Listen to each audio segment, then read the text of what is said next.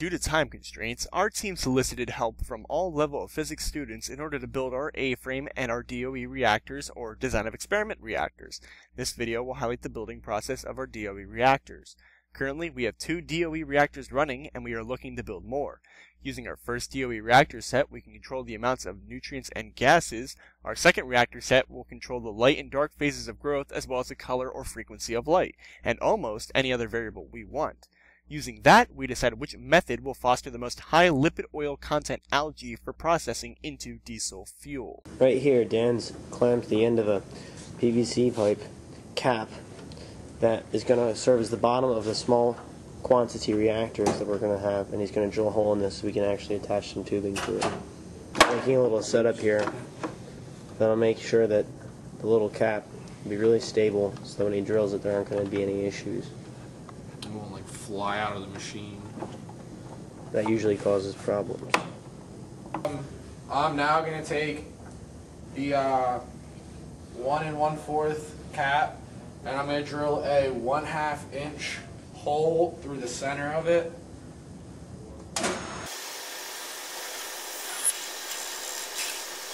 There's the cap with a good, nice circular hole. There you go. We're going to take this pipe and you're going to stick it on the end of the tube, and then you're going to measure 20.5 inches from the top of the lid, and then mark that off so we can cut and make tubes for the smaller part of our bioreactor. Next, you take a saw,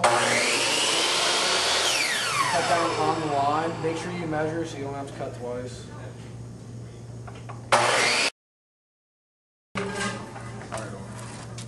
And now we got a smaller tube for our bioreactor.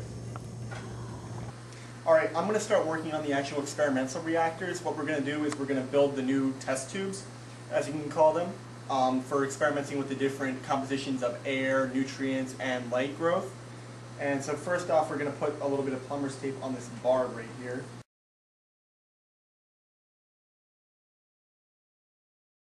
So we can put it on the elbow. Alright, so now that I have my plumber taped up, I'm first just going to get the initial screw started. Then I'm going to take my channel lock wrench and my socket wrench, and I'm going to get this barb on here as tight as I can.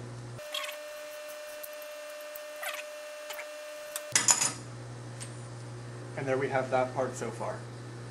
Okay, I'm continuing what John started. So, we're going to use the marine adhesive, and we're going to put it on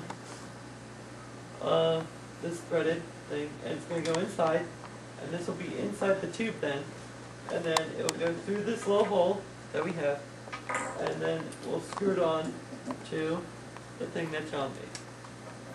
So we're going to put a little dab.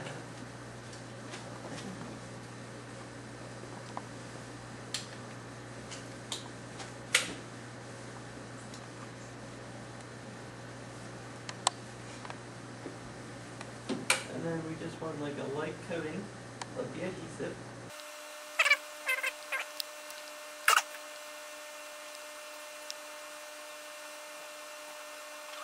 And we're going to stick it through this hole.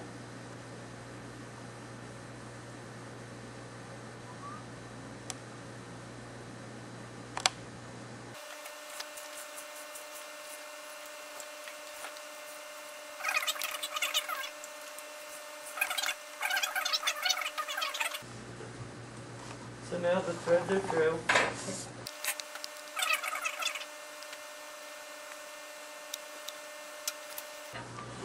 And we'll put this part on.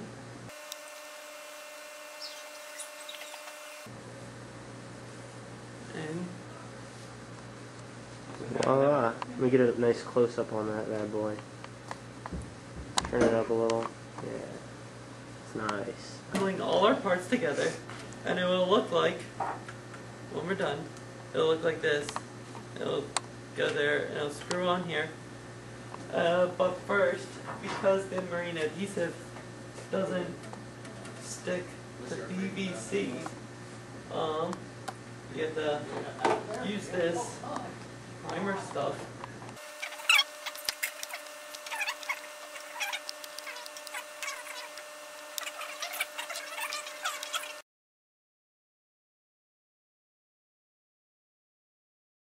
And then we put the marine adhesive inside.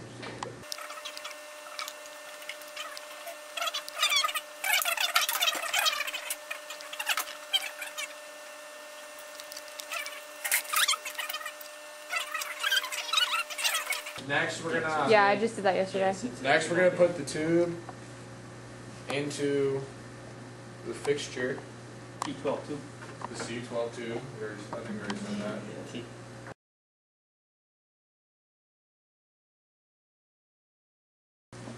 And then we went ahead after everything dried, and we put in the tubes and the air stone and the check valve, just like we did on the bigger jugs. And we're gonna go bang a couple out and show you what the finished product will look like.